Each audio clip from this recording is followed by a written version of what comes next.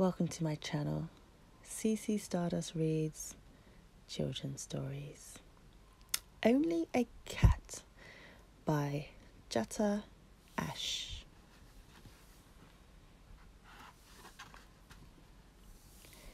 Kitten Cat's mother was dozing, so Kitten Cat played with her tail and played with her tail.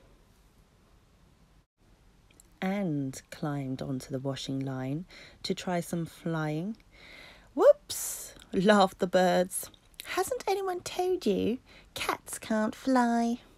So Kitten Cat picked herself up, smoothed herself down, and went to try some nut cracking. Oh dear, chuckled the squirrels. Haven't you noticed? Cats can't crack nuts.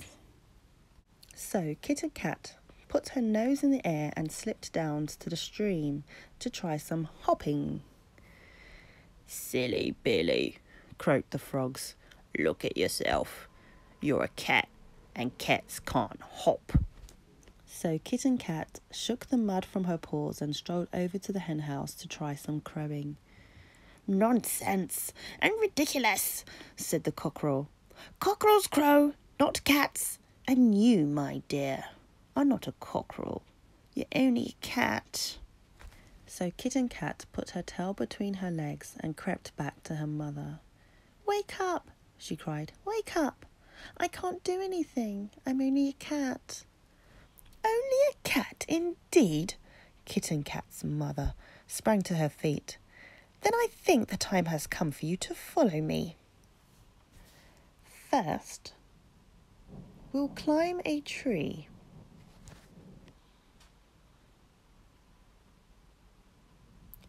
Catch a mouse, or 2 or 3.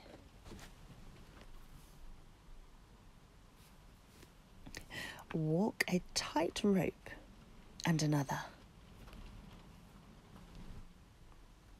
Move more silently than lizards. Get the lazy guard dog. Guard in. Take a nap where you can't reach us. Make quite sure no cream is wasted.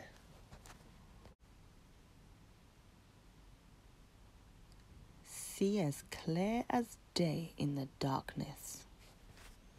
Call a meeting in the clearing and announce in purrs like thunder. Only a cat can do all that. But Kitten Cat couldn't stay for the applause. She was already down at the river. Because, she told the fish, if a cat can do all that, surely a cat can swim.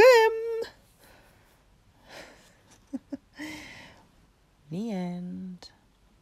Whoopsie. Can cats swim? I mean, they can do a lot of things, but swimming, I don't think, is their forte. Please like and subscribe and share. CC Stardust reads children's stories. Sweet dreams.